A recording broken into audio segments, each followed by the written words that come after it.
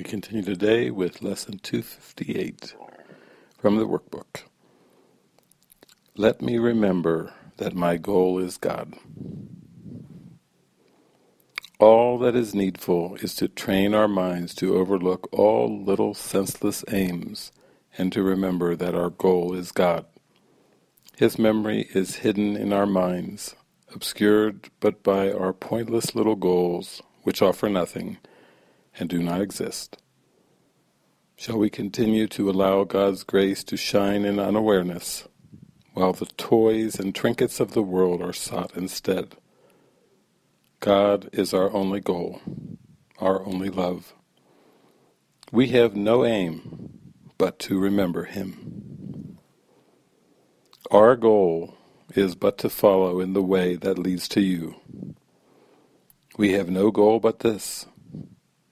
What could we want but to remember you?